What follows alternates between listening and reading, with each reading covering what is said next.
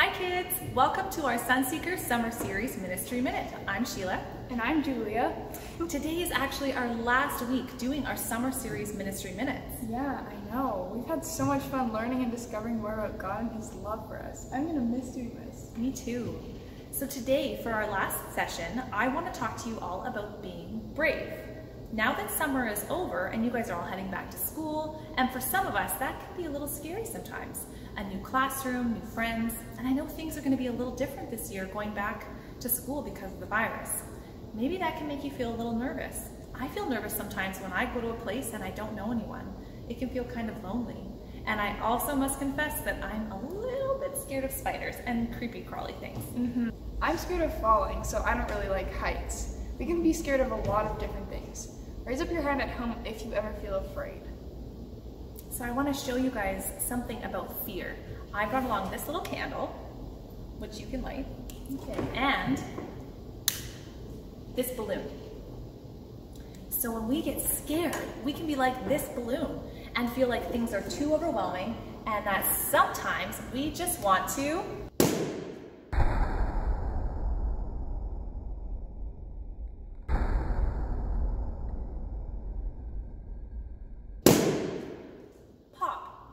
Wow, I know I feel like that sometimes. Jesus said in John 16 verse 33, I have told you these things so that in me you can have peace. In this world you will have trouble, but take heart, for I have overcome the world.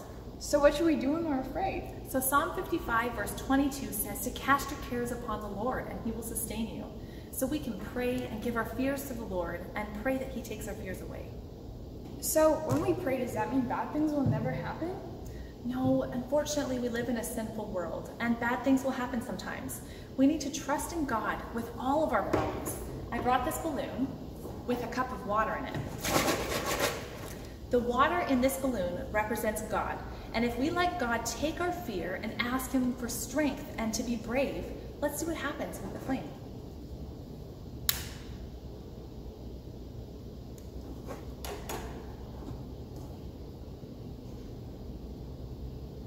The balloon won't pop. That's right.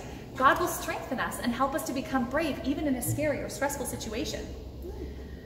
There will be times when you don't feel brave at all, times when you don't feel like God is near or that He's not listening. Your fears may seem too big and too strong, but there is one who is greater than all of the fears in this world. God is greater, and God is with us. God will give us the strength and the courage to face our fears.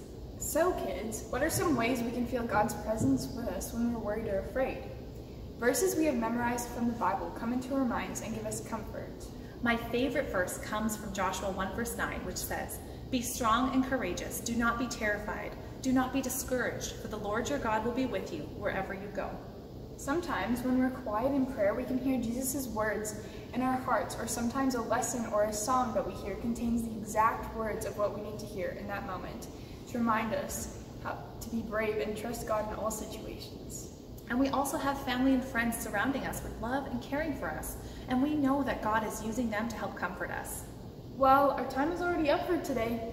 Kids, before we go, we just wanted to let you know that we're praying for you and we're thinking of each and every one of you. Yeah, we miss you guys. Bye. Bye.